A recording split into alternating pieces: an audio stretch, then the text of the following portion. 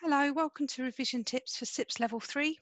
This is the Advanced Certificate in Procurement and Supply Operations, and we're looking at Socially Responsible Procurement. Module 5, Learning Outcome 4, and that's to understand the methods to monitor corporate social responsibility in procurement. So we're going to look at things like KPIs, audits, supplier appraisals, and the use of regulatory frameworks. So KPIs, that stands for Key Performance Indicators. They identify specific areas that an organisation can focus on, such as the proportion of waste that's recycled, the total electricity consumption per staff member, or the new employment opportunities created in the local community. So your key KPIs should be included as part of your CSR policy, and it's used to measure the company's social, environmental, and economic performance. Provides a quantifiable measure of the organisation's CSR performance according to a specified standard, quantity, or schedule that can be built up over time. So the steps in the KPI process, firstly, is to identify the activities that will produce the social, economic, and environmental effects that are of most concern. The second stage is to create by gathering data in a format that allows comparison to other businesses over time. Combine the data so that it can be representing the entire business. Third step is to evaluate. Are the goals of the companies being met against the KPIs? The fourth is to change. What process improvements are required in order to meet the KPIs? And then finally to assess, are the KPIs still appropriate, or do goals need to be adjusted or the KPIs changed to reflect changing priorities?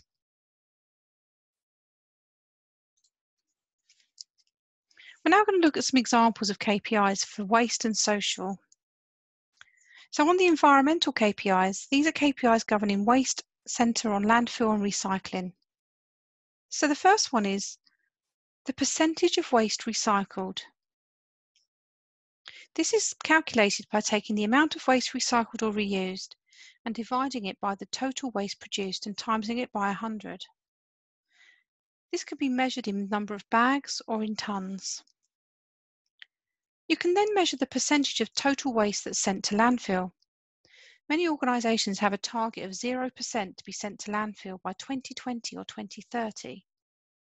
Effectively, this means reusing or recycling all of your waste.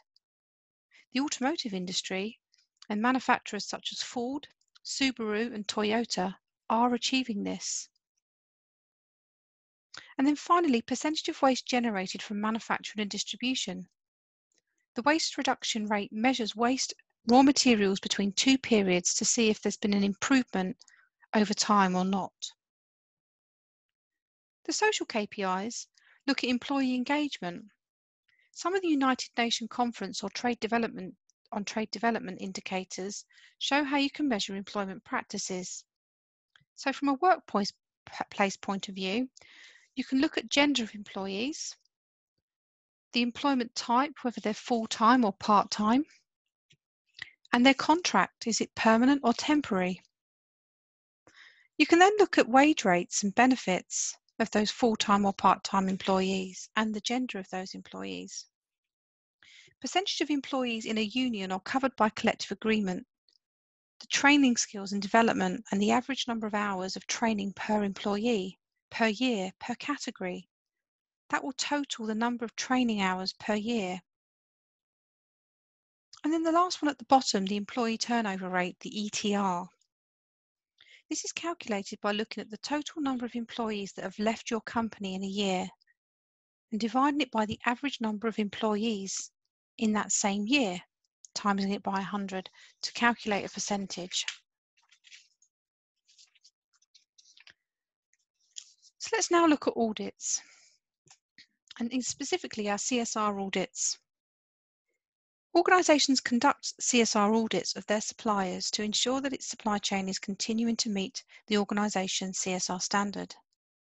They provide an organisation with an immediate insight into its supply chain, enabling it to evaluate a supplier's social and environmental compliance with the organisation's policies and specified procedures. The auditor looks at the systems, processes and procedures across an organisation's supply chain. And where non-compliance or poor performance is identified, the organisation can address this immediately and review its supplier appraisal process. It can be conducted as part of the audit team, from within an organisation, or contracted to a third party. An internal audit report is called a self-declaration, and the third-party audits are used when organisations want an independent overview of their ethical manufacturing programme, or to ensure that their systems conform to a standard set, such as ISO 2400. Auditors can review employees they can interview their employees to know how pervasive environmental awareness is throughout the company. So these environmental audits is an essential way of confirming and verifying that stated environmental initiatives meet the standards set and that an environmental management system is properly operated. And social audits measure the supply chain's compliance to social aspects with the company's ethical code of conduct or international standard and regulations.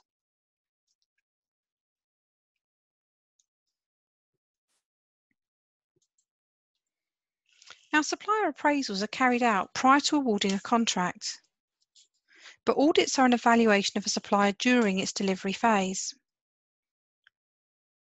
But these appraisals assess how suitable or capable a supplier is to ensure they can supply the specified goods and services, and by checking that they have the appropriate environmental and social policies and procedures in place prior to being awarded a contract.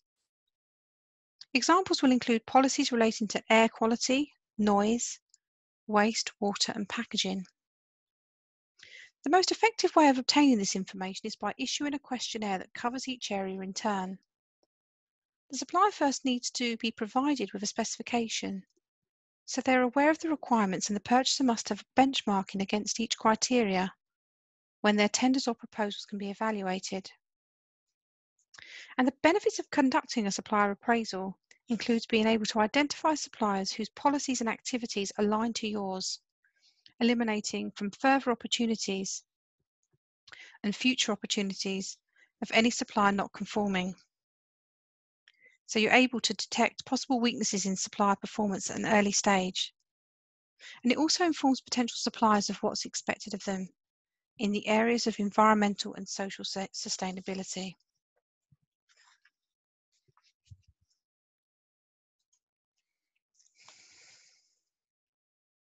We're now going to look at some regulatory frameworks, and what you can see on the screen is the Water Stewardship Framework.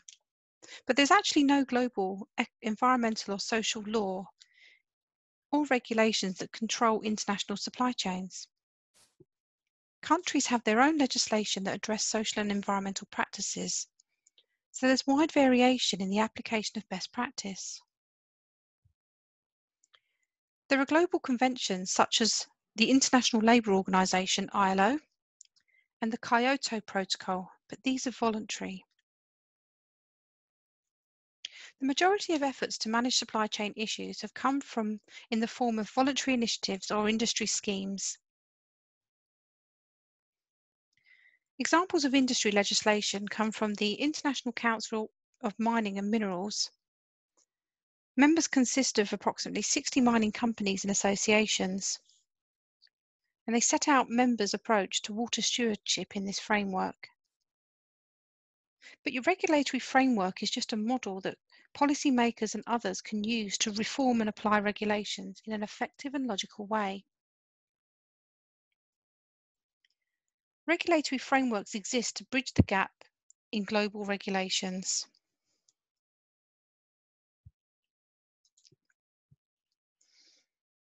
Some other bits to consider is an environmental impact assessment and the Universal Declaration of Human Rights.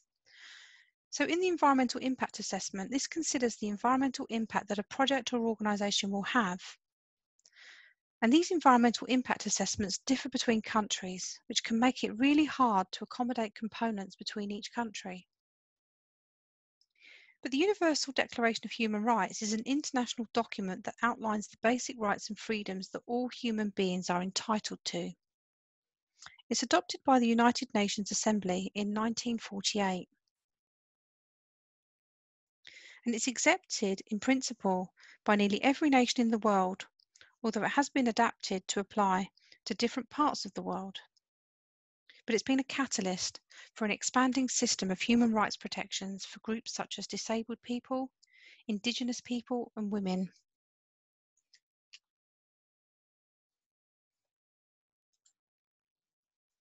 So here are just some examples of regulatory frameworks for the environment.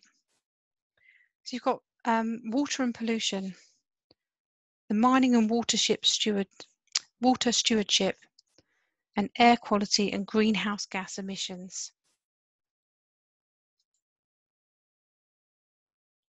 In terms of the social regulatory frameworks, these are other things that you can look up, such as the United Nations Declaration on Human Rights, the Millennium Development Goals of 2000, the UN Global Compact,